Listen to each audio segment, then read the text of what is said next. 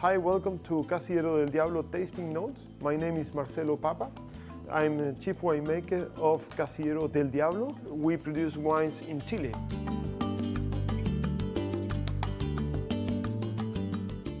Well, now we will taste Sauvignon Blanc, one of my favorite flavors, because it's very crispy, fresh, very easy going on the palate, white wine.